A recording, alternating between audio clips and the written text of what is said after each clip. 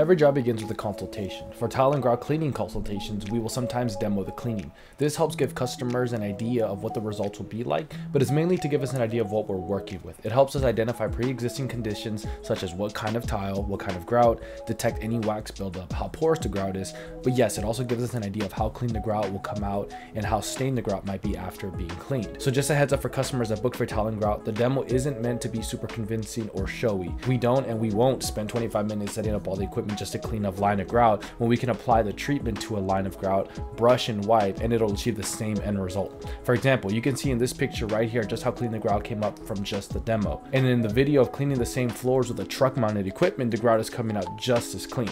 And I'd say it's quite a transformation. The equipment is just designed to do the same job more efficiently, and more importantly, it does a much better job at rinsing the floors of the suspended dirt and of the cleaning solution we applied.